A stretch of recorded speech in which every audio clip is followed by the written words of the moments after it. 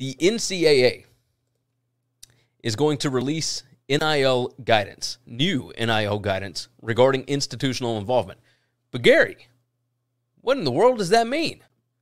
Well, basically it means that the NCAA is going to tell schools next week how involved they can be in getting NIL deals for their players. That's basically what this means. You go through, this is from On3, but really the report came from Nicole Auerbach at The Athletic. But really, what it's going to reportedly address is what is permissible and impermissible when it comes to an athletic department's involvement in NIL activity. It says new rules will not be enacted, but the guidance will clarify the role that a school can play. Now, it does include examples. So it says one situation which will be permitted is an athletic department assisting in NIL education of its athletes. That seems totally reasonable, right? Like, why would a school not be able to teach players what to expect from a name, image, likeness deal, or what they can and cannot do, right? That seems just ridiculously easy. So, obviously, the NCAA is going to have to go along with that. Which, by the way, if you guys are watching live, feel free to jump into the chat. You can be part of the conversation. I'm doing this live because I haven't gotten a chance to do it. I've seen several more people jump in here. So, if you guys want to be involved in the conversation, absolutely jump in. It says, an interesting note is schools have always been able to introduce athletes to boosters, which has always been allowed by the NCAA, which, yeah, we've seen that time and time again.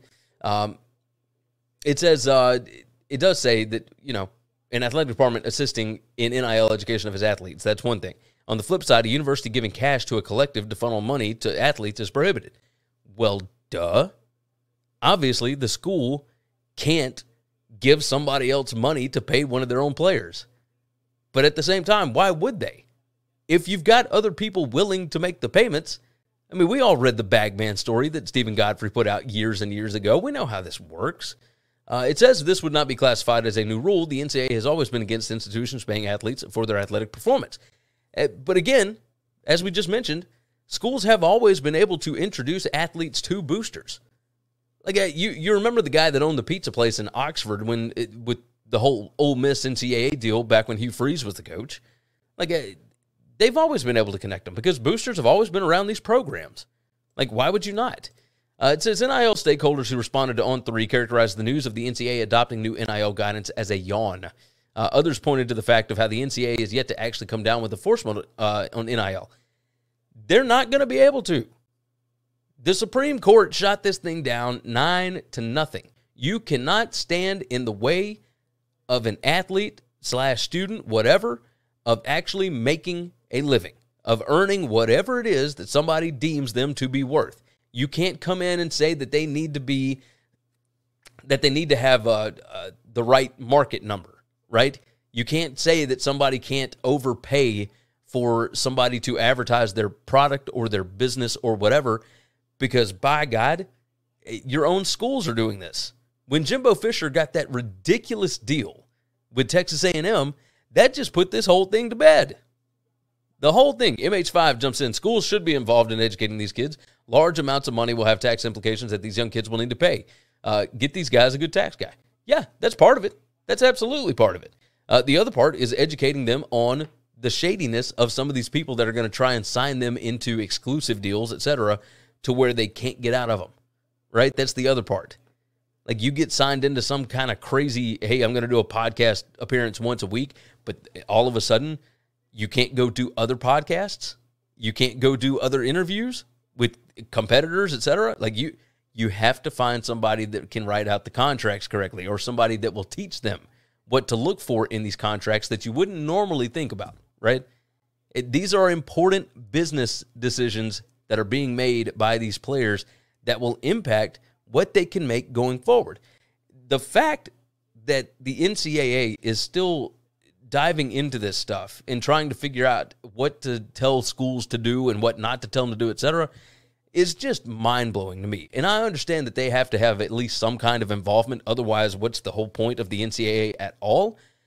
But there's nothing that they can do as far as guardrails or whatever else, right? There's nothing that can happen here. They're not going to be able to do anything.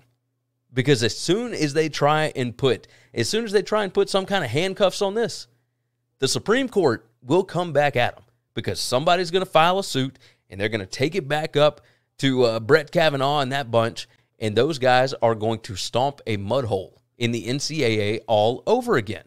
We just saw it happen in the Alston case. Like, it's going to happen again. They practically dared the NCAA to try and stop something like this. Bottom line, MH5 said, what if these P5 schools tell the NCAA to kick rocks?